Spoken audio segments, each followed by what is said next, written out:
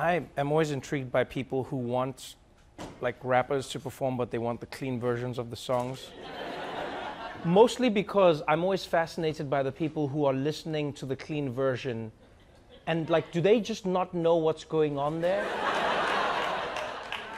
Like, so, like, are there some people at these events where like a rapper comes and performs and like he's got lewd lyrics and then the rapper's up there and he's like, I stick my in her, and she knows that it's like, and I know that, and then are there some people in the audience who are like, I wonder what he's sticking.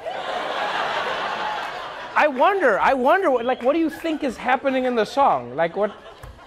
Clean versions of hip-hop songs are such a strange concept to me. Why would you want hip-hop just without, like, hip-hop? I like it. I like hip-hop a lot. I just don't like some of the things they say.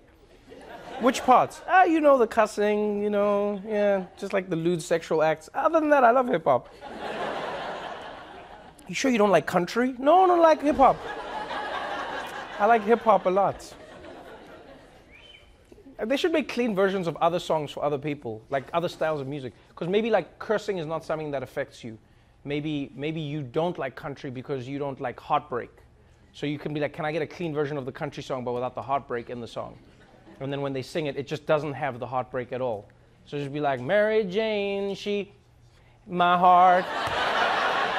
It's like, yeah, I don't want to hear about heartbreak.